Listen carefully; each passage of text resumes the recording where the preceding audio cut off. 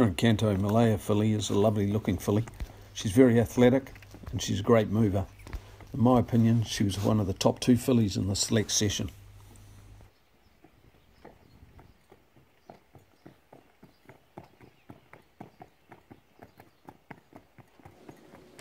Hi, it's Chris Lees.